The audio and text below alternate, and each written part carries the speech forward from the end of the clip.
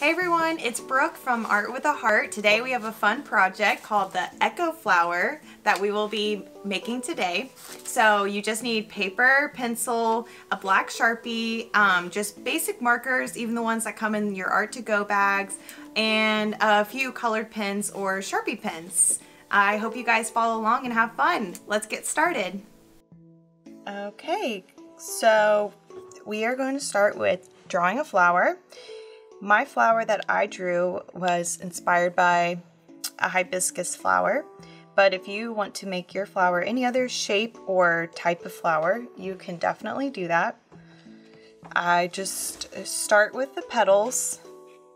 So these petals are kind of skinnier at the bottom and then they go out wide and just have some natural ridges and curves in them. And there are 5 of them, so just drawing the petals. Don't really need to look any certain perfect way.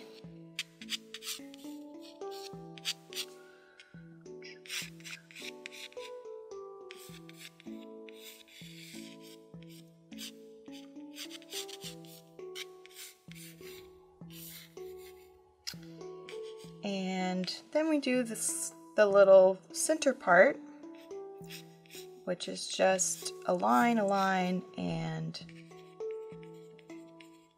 a bunch of dots. And then we'll come down here and draw our stem, and it's just kind of curved slightly.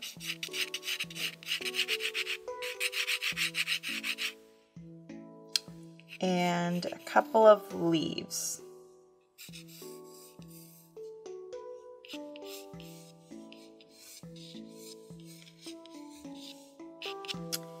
And that's it for sketching a flower. Next, we are going to grab our markers, just the regular Crayola markers or whatever you have on hand. The thicker ones are preferred for this project. The skinny ones just might take you a long time, but you can use them too. And with this project, what we're doing is something to make it look really cool, is making the flower all warm colors and then the background cool colors, or vice versa. So if you want your flower to be cool colors and then your background to be warm colors, you can do that too. So warm colors, we have yellow, orange, red, and pink. So these are our warm colors. So when we think of warm colors, we think of colors that remind us of the sun, pretty much. And we will take our yellow. And as I'm drawing this, I hold the marker on the side so I can really get some thick marker strokes on the paper. So that way it covers more ground, and we can also give it the effect to where some of them aren't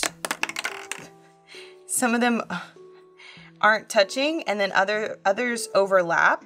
So it just gives us a little bit of it kind of captures the texture of the flower petals, because when you look at a hibiscus flower petal, it has a lot of like almost like liney texture, and that's kind of what we're capturing with the flower and in the background. Hope that makes sense. So pressing down on the side, I'm giving it a good amount of pressure, but you don't have to press too hard. Some of them kind of overlap, some of them don't touch. I kind of like these white spaces that it leaves. It's almost like shadows and highlights.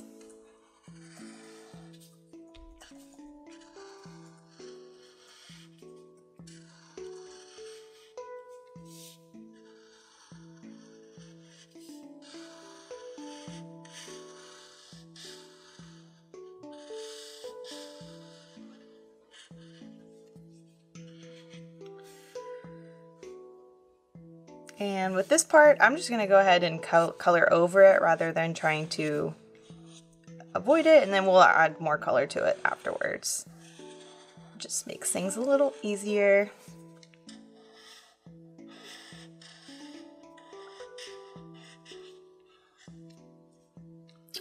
All right, and the last petal.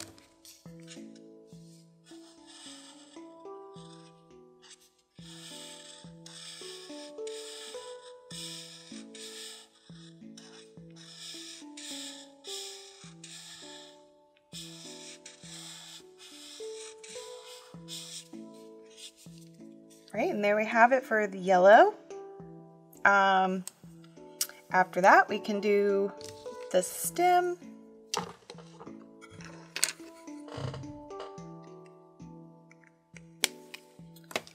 I did my stem orange. You can feel free to do any other color. Obviously, it's not the natural color of the stem, but again, I'm doing my warm colors on the inside and cool colors on the outside. Just part of the style for this. So similar, just one long sweeping marker stroke, kind of pressing down to give it a little bit more width so I cover more paper. So I just did that in 2 swipes pretty much. And then we have our pink flowers, which I colored pretty similarly in style to the petals. So same technique.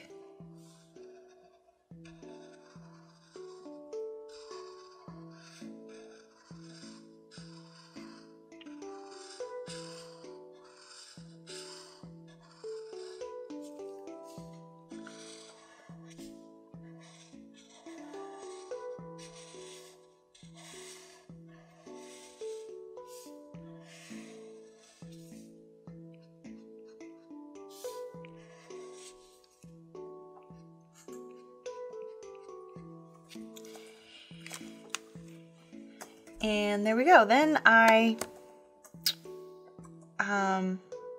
added the little details for this part. So we have, I just traced the lines that I made with pencil and then add some more lines inside of it. And I used my orange to trace the little circle part.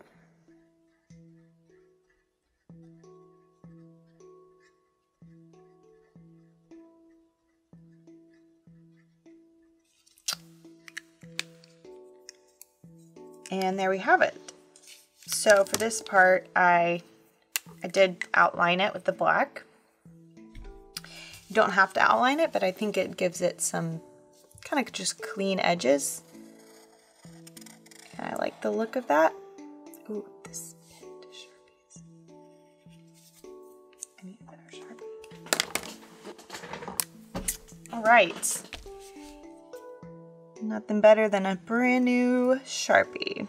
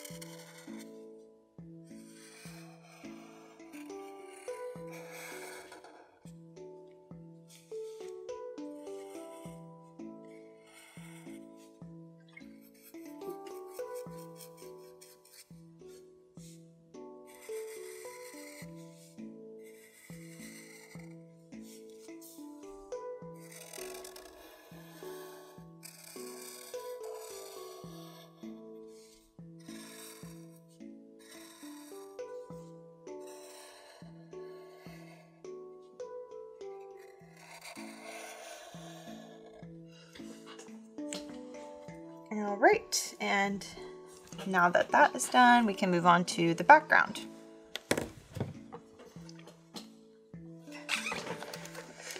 So the background, as I mentioned before, is going to be in cool colors. This color here is a little bit warmer than I intended it to be. It came out of a Sharpie that looked like it was going to be cooler, but so if you have a little bit of mixed in, warm colors mixed in, that's okay too, but for the most part, we're trying to do our cool colors. So that would be green, blue, and purple. And then I have the corresponding smaller Sharpie pens, which I just use to do these lines. So if you don't have Sharpie pens, you can just forego the line details, and that's okay too. So I started with the purple, and I used the similar technique as I did when I was drawing the flower. So I'm trying to just get thick lines without having to even do more drawing than I have to. So I just did that all in one thick line as opposed to trying to do it with the tip and do it like color it in. It's just a more efficient way, and I like the way it looks too. It just looks like a cleaner line. Oop.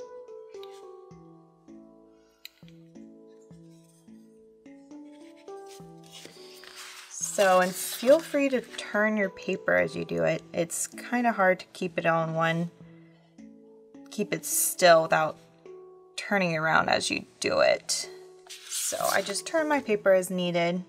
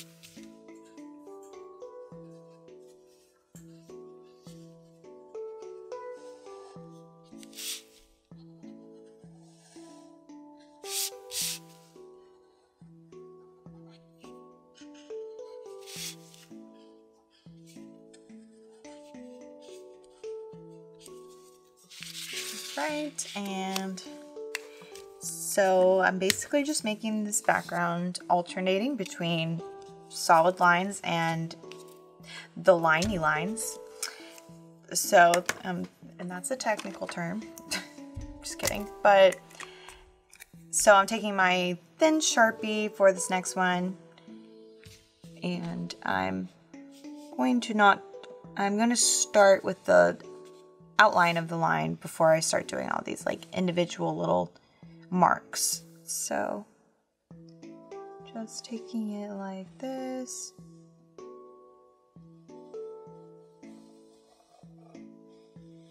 And the farther away you do it from the other color, the less lines you will do on the background. So however big you want your lines to be, it just depends. If you want it to be really detailed and a lot of lines in the background, then make it closer. And if you want it to be less lines and colors in the background, make it further away from the purple.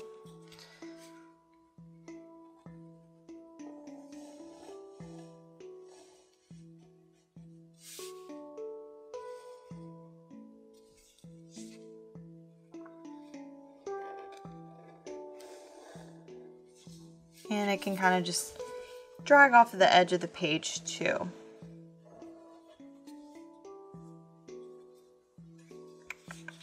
And then I just start making the lines. And I just think it's a cool texture that it creates. Fits onto the overall style of this particular artwork.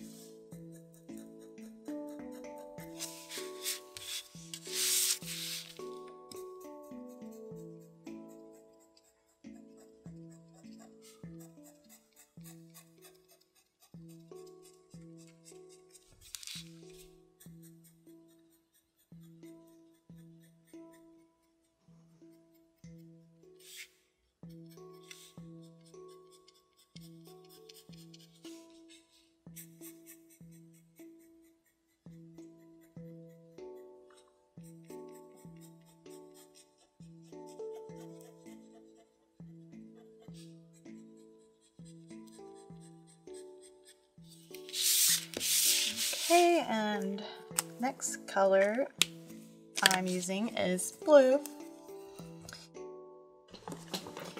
And as we're doing our solid lines, I like to put the tip against the previous color so that way I'm free to make it be as thick as I want it to be without it getting onto the other colors that I've already done. So that's why I turn my paper and I make it so that it's an easy position for me to do it that way.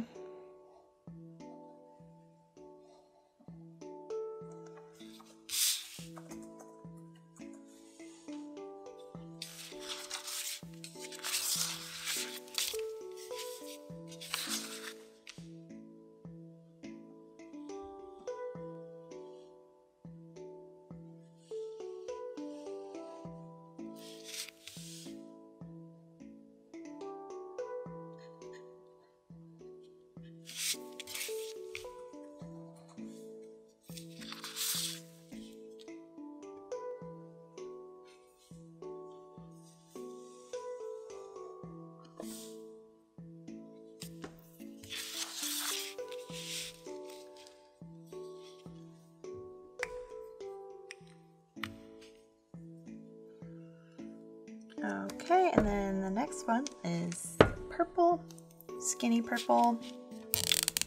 So we're just basically going purple, green, blue. That is our pattern.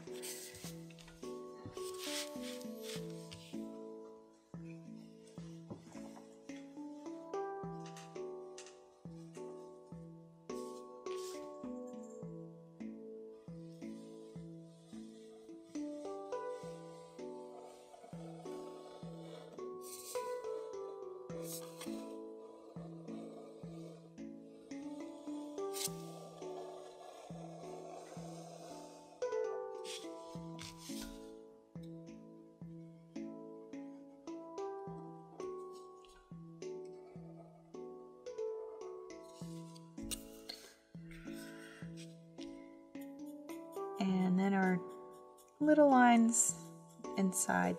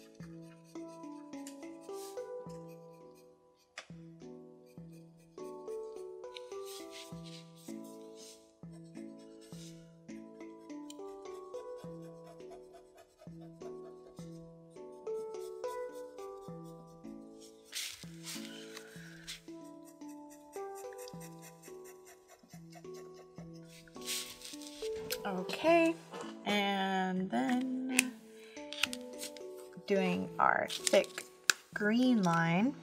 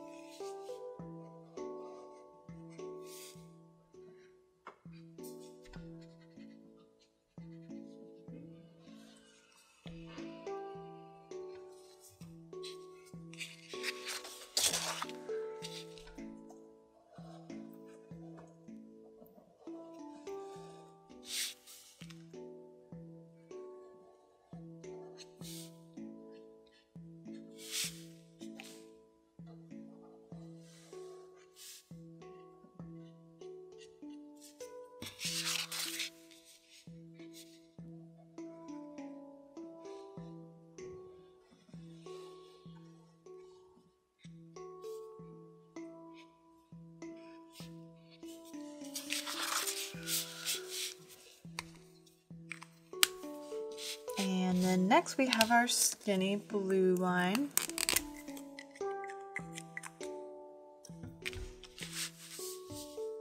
So it just gets to be pretty repetitive for this, which is kind of nice sometimes when you're doing art because you just you can just kind of not really have to think too hard about what you're doing, and it can be relaxing.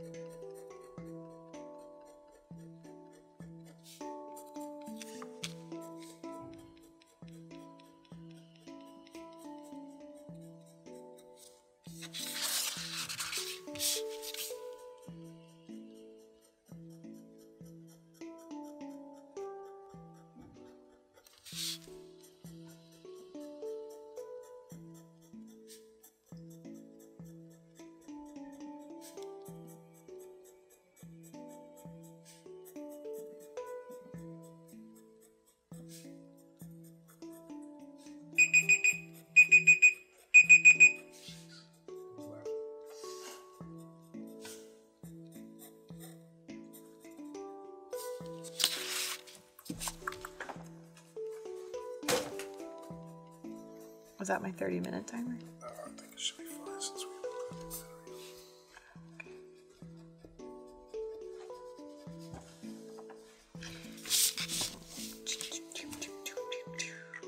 battery. And we have officially made our way back to our purple. Very first color we started with.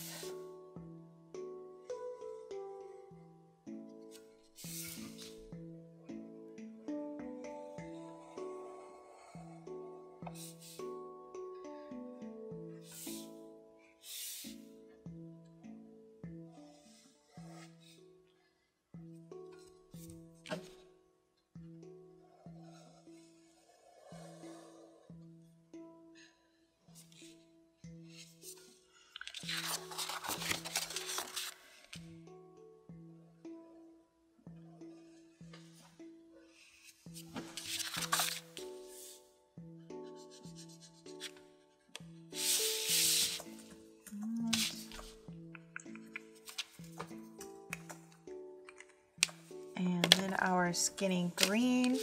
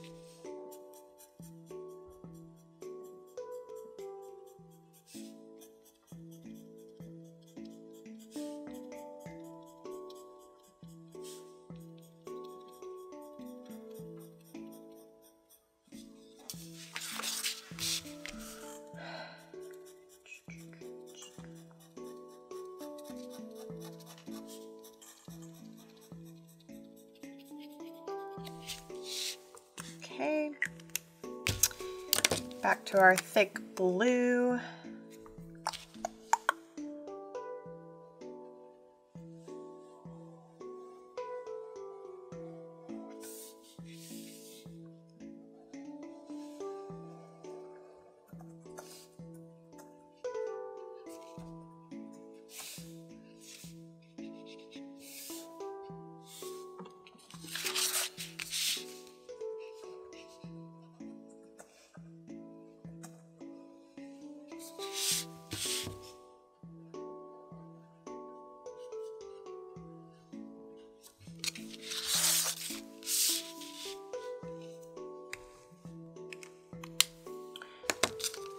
And our skinny purple.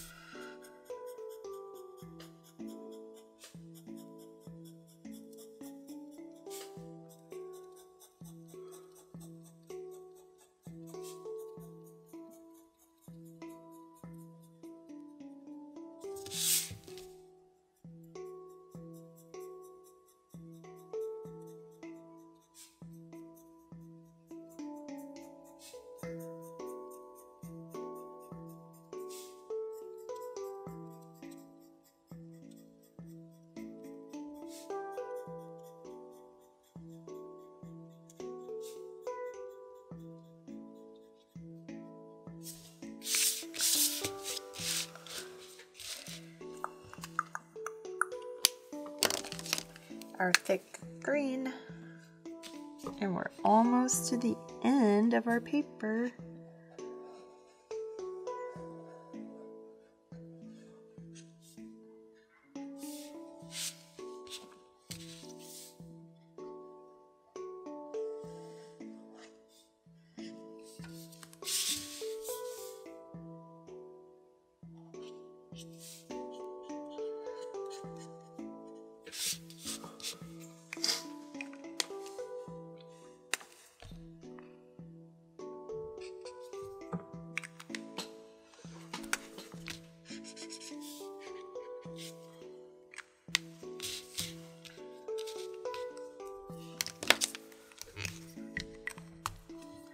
Skinny blue and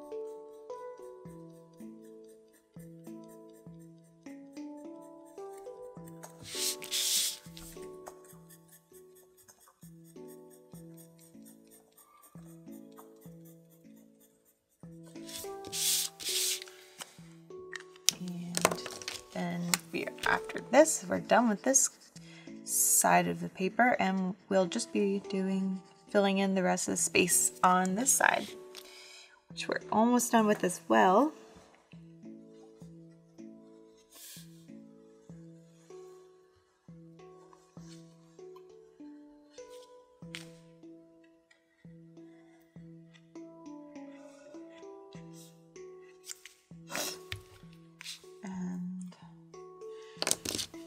Our skinny green, whoop, second to last color,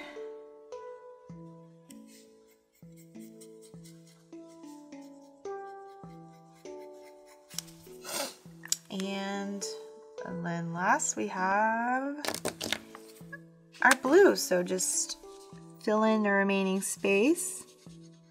Oh, I just realized I forgot a spot.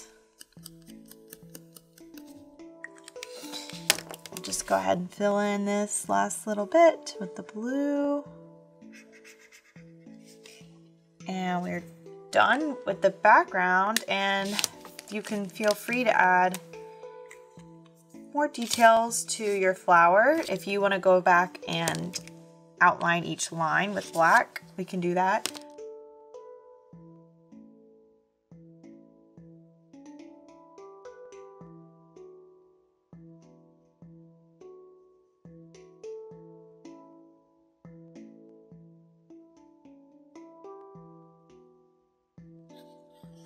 Just some extra fun little lines on the leaves.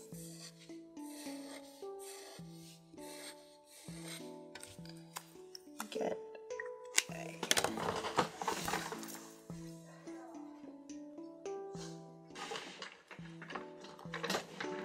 And I'm gonna take this peachy color, do some little bit of lines on the petals.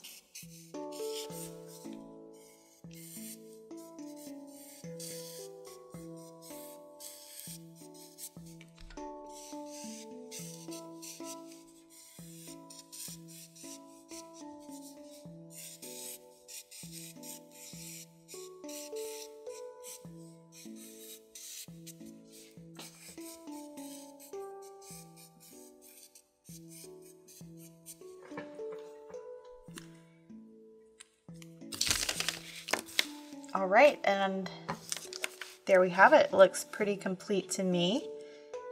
Feel free to add any finishing touches that you think it needs, but other than that, we're done for today. So good job. I hope you guys had fun. Follow along next time. Bye.